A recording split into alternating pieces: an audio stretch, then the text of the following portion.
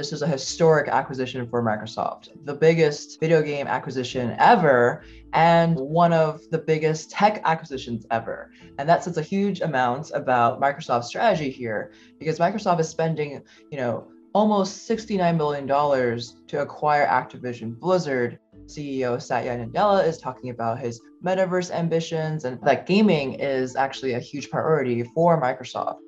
Being one of the biggest tech companies in the world, that's going to set off a notice from Apple and Google and all the other tech companies investing in gaming. And that is kind of like the next frontier for the tech industry.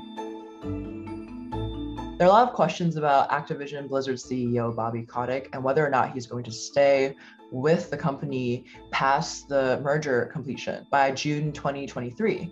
Bobby Kotick has said in an email to employees, "I'm staying on as CEO," but his letter is phrased in a way to say, "The deal completes in 2023 and I'm staying on." That was, kind of vague wording and people were not sure. And there are a lot of media reports, including from the Wall Street Journal, saying that sources have said that Kotick will step down and that he will actually have quite a nice exit package for leaving the company. Microsoft CEO Satya Nadella, he actually emailed employees today as well. And he said that the Microsoft gaming segment of the business will be overseen by Phil Spencer, who is currently head of Xbox. He's going to be promoted to become, CEO of Microsoft Gaming. And then Activision Blizzard will report to Phil Spencer.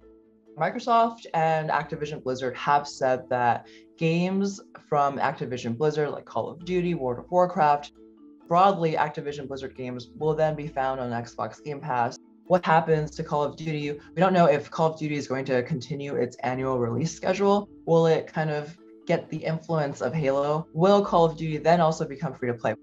These are just questions that don't really have answers right now. The deal has not been solidified yet. It's pending regulatory approval, so we just don't know yet.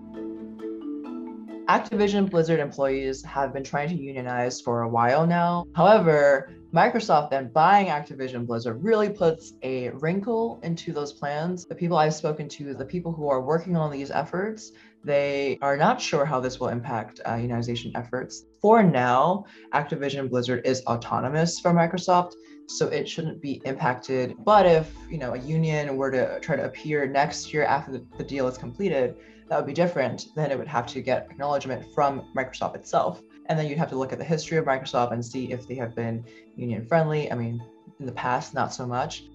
Microsoft has said that in regards to culture concerns, it's really looking for Activision Blizzard to do that work. And it says that it likes the progress it's seen. But employees are kind of concerned and think that it still hasn't gone far enough. There are pushes for studios to unionize and to hold companies more accountable. So that is a trend that we're seeing emerge even more in 2022.